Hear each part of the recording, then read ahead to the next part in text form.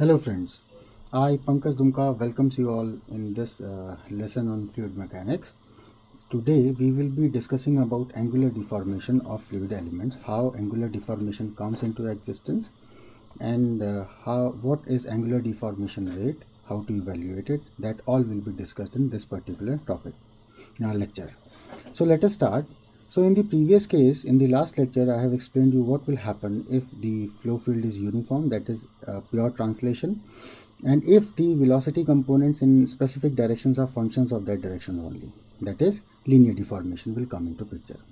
Now let us consider the case C, that is the third case, in which the velocity components are not only function of x, that is the direction in which they are defined, but in another direction also, that is u is a function of x and y and v is also a function of x and y.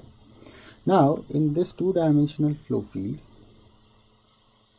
if you consider the element, then let us say this is the element. Okay, now say that this is A, B and C and D. Let's say that the velocity at point A is u and v. Then after a distance delta x, the x component of velocity will be changed by u plus del u by del x delta x, and the y component will be changing by v plus del v by del x delta x. Why? Because the velocities are not only changing in x direction, but they are also changing in y direction. So both dependency on x and y is there. Likewise, if you move from point A to point D for this small distance delta y, this point D will be having the x direction velocity as u plus del u by del y delta y, and y direction velocity as v plus del v by del y delta y. Okay, now the thing which you can appreciate from this particular explanation is that all the points along AB, they will be having this ability to move relative to A, not only in the horizontal direction but also in the vertical direction, because of the presence of this velocity change. And hence this B will not only move in this direction but will also move in this direction. Therefore this line AB will no more parallelly shift, instead it will get a tilt. The same thing happens at D also, as this point D is having a velocity with respect to A not only in this direction but also in this horizontal direction. Therefore this point D will not only move in vertical direction but also in horizontal. Therefore this line AD will get a tilt in this direction. Hence what will happen, the included angle, which is 90 degree in this case, will now change. So to understand this, let us say that in time delta t, the point A has traveled by some distance, let us say this, that is u delta t, and at the same time this has traveled by the distance v delta t. So this is your point A. Now what will happen, because of the motion of point B not only in horizontal but in vertical direction, this point B will be somewhere here, let us say. So the element now has become this. Okay, so this is now your new B location. And if you try to find out that this particular position of B, let us say this, from here to here, this distance will be u plus del u by del x delta t, and this vertical motion of this point B will be what? This will be v plus del v by del x delta t. Okay, now you can very well appreciate the fact, if this is your original element Okay, then the point has moved horizontally by a distance of del u by del x, delta t with respect to point A, whereas the point B has moved by a distance of del v by del x, delta t vertically with respect to point A. The similar thing can be seen for this point D as well, because D is having a relative velocity with respect to A, not only in vertical direction but also in horizontal. So therefore it will be moving vertically and then horizontally as well.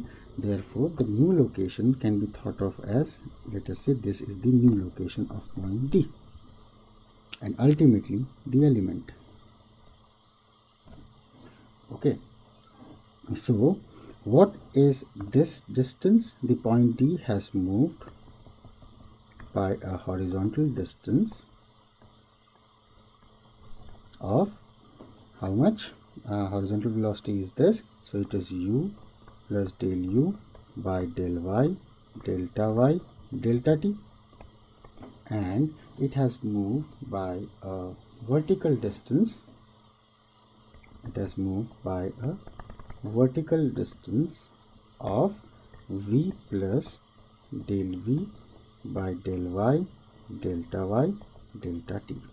So the point D has moved horizontally by this distance with respect to A, which is what? Which is del u by del y, delta t, and vertically it has moved by this distance, which is del v by delta y, delta t. Okay, so if you look very closely, initially the angle was 90 degree, but the angle now has changed. How much it has changed? That is what we call as deformation. So if this angle, a small angle, let us say, is delta alpha, and this angle is delta beta, then the angle now is this angle. This angle will be what? This angle will be pi by 2 minus delta alpha plus delta beta. That is the angle changed, but previously it was pi by 2. So what is the change in angle? The change in angle will be pi by 2 minus delta alpha plus delta beta. So if we solve this, the change in angle will come out as delta alpha plus delta beta. Okay, now what has happened? The point has moved in upward direction and the line AB has stretched. That means it has moved in horizontally and vertically. Likewise, point D has also moved. So this motion has given the element a sense of deformation, and that deformation is represented by this delta alpha plus delta beta. So here we define few terms like rate of angular deformation. This is rate of shear deformation, because this is the change in the angle, deformation, or sometimes called as rate of angular deformation. So what is this rate of angular deformation or rate of shear deformation? It is the rate of change of total angle between two linear segments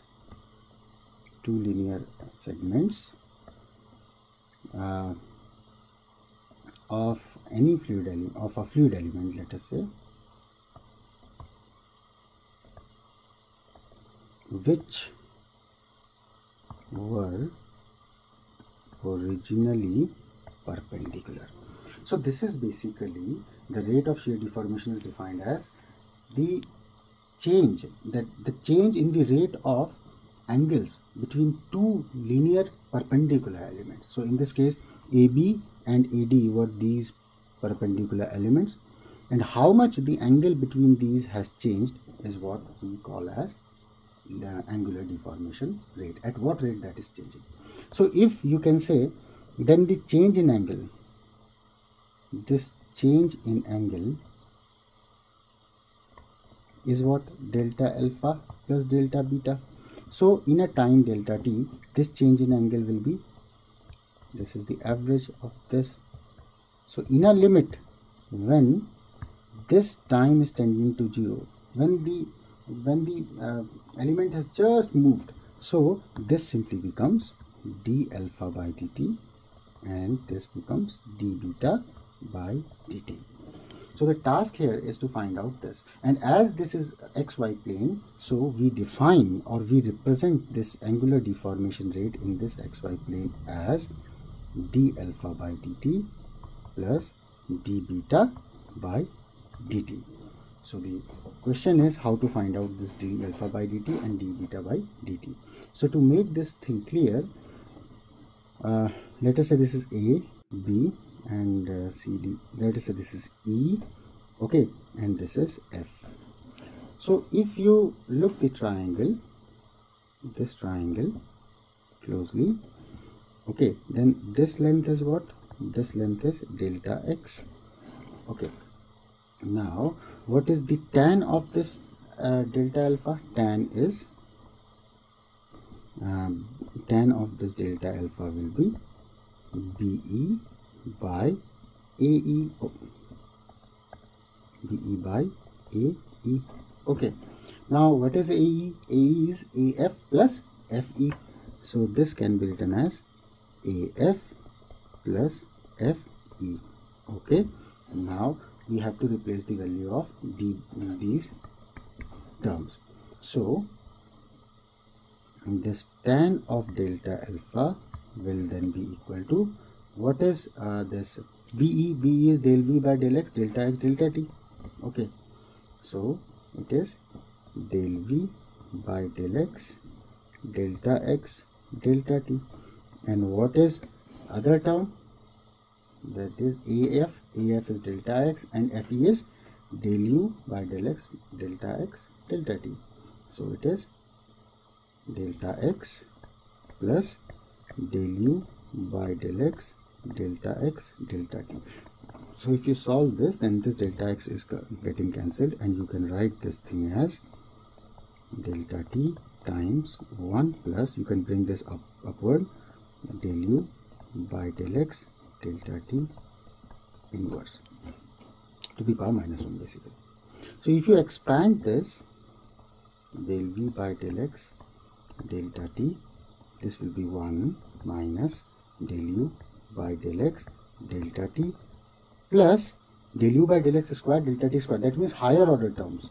So this is higher order terms containing delta T square and above. So which can be neglected because the time span is considered ultimately to be very small. So we can multiply this thing inside. So this is del V by del X, delta T minus del V by del X times del U by del X. Again this is delta T square. Again we are talking of delta T is very small, so delta T square will be very, very small. So when delta T is very small, this alpha will also be small. So this is simply delta alpha, and then you can neglect this term also.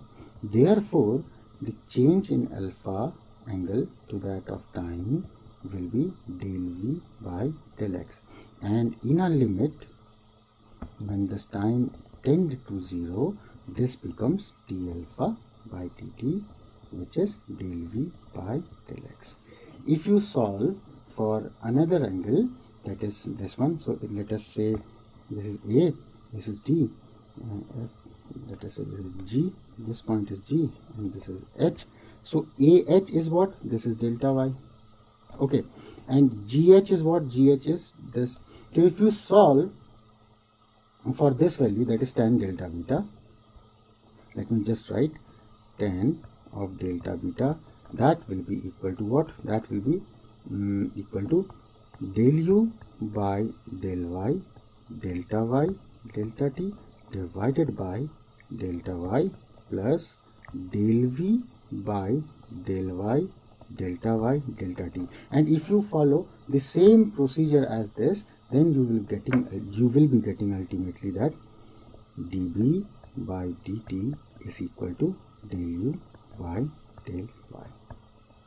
Okay, therefore the rate of angular deformation or the rate of shear deformation in this plane xy, that is gamma dot xy, will come out, which is equal to d alpha by dt plus d beta by dt will come out as del v by del x plus del u by del y.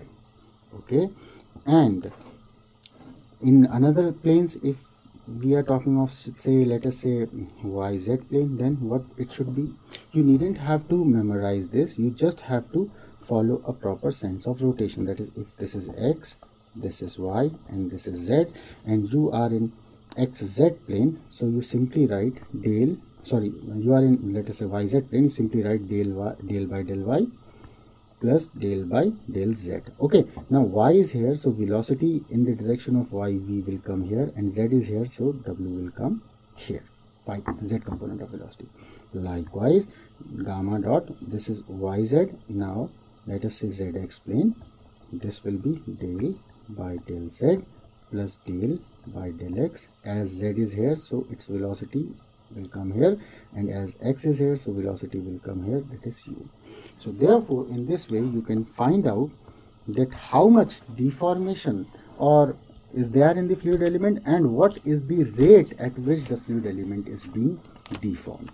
Okay, so in this lecture till this point only. In the next lecture I will be discussing with you about the rotation, how rotation comes into play, and as well as I will be telling you about a basic of vorticity, what is vorticity, and then in the following lecture, which will be following the next lecture, I will be deriving that rotation. Now in the next lecture the derivation will be on xy plane, that is in rectangular Cartesian coordinates, whereas in the next to next lecture the derivation will be on cylindrical coordinates. So please watch that, that is a very important one, and you will be able to get a glimpse of these cylindrical coordinates there as well. So thank you very much for watching my video. If you liked it, then please do like, share and subscribe. Thank you very much. Take care.